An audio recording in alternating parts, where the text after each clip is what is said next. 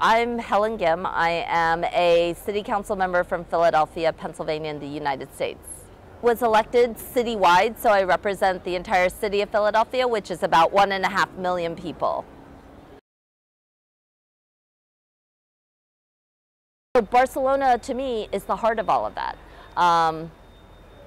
I was certainly inspired by Ada Colau and her run for mayor in 2015. It was the same time that I ran, and many of the elements that she was talking about on her campaign, the work she had come out of, the energy that was moving through the streets of Barcelona were also moving through the streets of Philadelphia. And you know, this idea that I ran for city council in large part because I believe in the power of local governments who are most connected to their communities to enact massive change that can then be an example for the rest of the country. So we cannot wait for change to come from the top. It will take forever, we will wait forever, and we have already waited for too long. So our energy is now at the local level to transform things, and I think it reverberates up. So being here in Barcelona with so many people who understand that, who live and breathe it every day, who are part of the practice of living their politics, is energizing, it's inspiring, it brings me new ideas, and it makes me believe in politics again.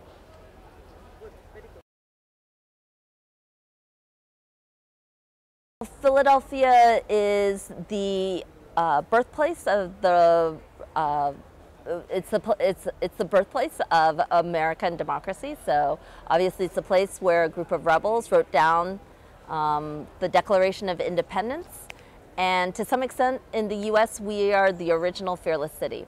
But clearly, you know, those things aren't just lived through words and documents and history. It's lived right now. And I think what makes Philadelphia a fearless city is the activism of communities that have come together through very difficult circumstances to transform our politics from the ground up. So in a large way, my election to city council was a lot about public school parents and immigrant communities who have been driving and working for change in our city at a time when they felt most marginalized. Philadelphia and American citizens at rates that are unheard of in the rest of the world.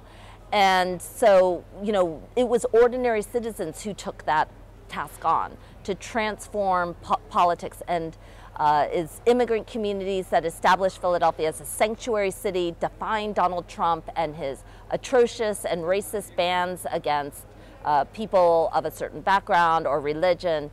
And you know, to me, that's what makes Philadelphia fearless. We have a vibrant set of communities that are active and engaged, and whose work is now so powerful and so transformative, it actually reaches around the nation and even to some extent across the world. Municipalism is the power of communities to impact change with the type of politics that is born on the ground. So for many marginalized communities, for communities we live in a city that is the poorest large city in the United States, we have massive income inequality. The current capitalist structure built off of an antiquated fossil fuel system and infrastructure is terrible for our people. So municipalism means we can't look to the traditional structures to fix anything that is currently wrong. They reinforce it.